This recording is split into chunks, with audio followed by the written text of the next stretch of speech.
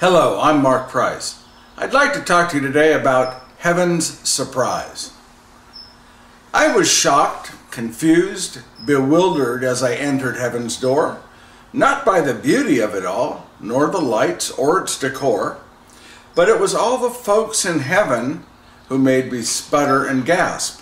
The thieves, the liars, the sinners, the alcoholics, and the trash. There stood the kid from 7th grade who swiped my lunch money twice. Next to him was my old neighbor who never said anything nice.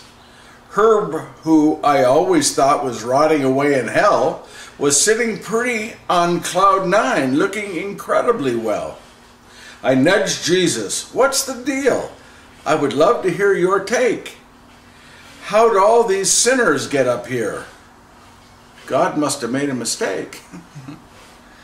And why's everyone so quiet, so somber? Give me a clue.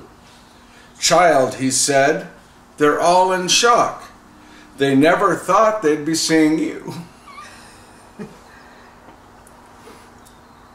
I'm going to give two small pieces of both the readings, and I encourage you to go back and read them. You see the chapter and verses below.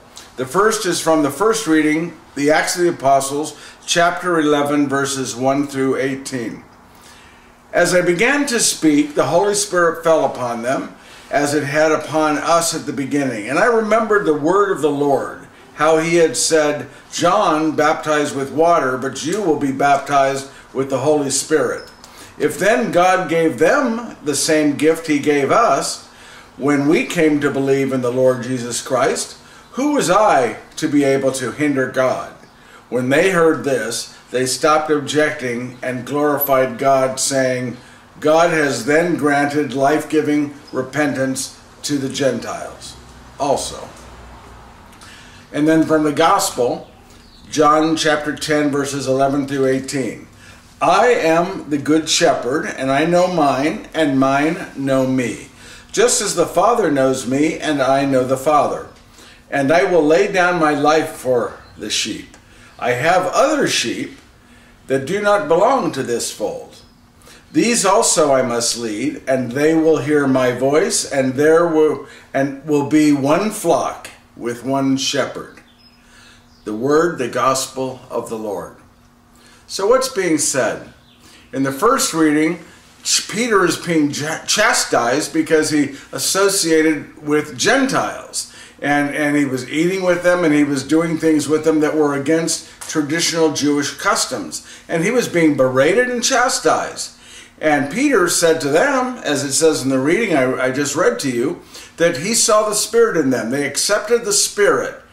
And if they accepted the Spirit, and the Spirit came upon them just as it did us, and we accepted Jesus, why should they not be granted the same acceptance, the same Spirit? And that's when the other followers agreed with Peter and said, then Gentiles are allowed to accept Christ as well, accept the Spirit. And then in the Gospel reading, it's talking about Jesus to the group. He says, I'm the shepherd, I'm the good shepherd, I'll lay down my life for you, but I have more than you. I have other flocks, and I am their shepherd, and they are my sheep. I am with them and for them also.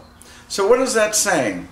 It's saying that even though within, for example, Judaism, even at the time of Jesus, there were many sects of Judaism. There was the Sadducees, the Pharisees, the Essenes, the Zealots, many sects. And guess what? They all thought they were right.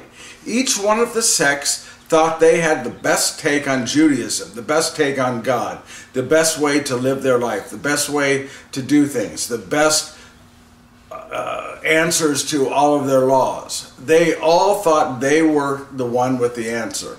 And in our world today, Christianity, I'm told there's over 10,000 sects or groups or types of Christians out there. And guess what? Each one of them thinks they're right. Each one of them thought, well, we have this idea, we have this idea. Each one was formed because somebody had a new take on a particular verse or a particular chapter or a particular idea of what God meant or what God was saying. All of them think that they're right. Well, I got a bulletin. There's only one person, right? And that's Jesus. And Jesus says he has many flocks, not just the one you're in, many flocks. And all of those flocks that are out there, Jesus says to them all, if you embrace me, then I embrace you. You see, that's what it really comes down to. Are we going to embrace Jesus or not? And if we embrace him, no matter what flock, what sect we come from, Jesus is saying, you are mine. I am your shepherd. You are my sheep. I lay down my life for you, which is exactly what he did for all of us on that cross. So who will you be surprised to see in heaven? And who will be surprised to see you?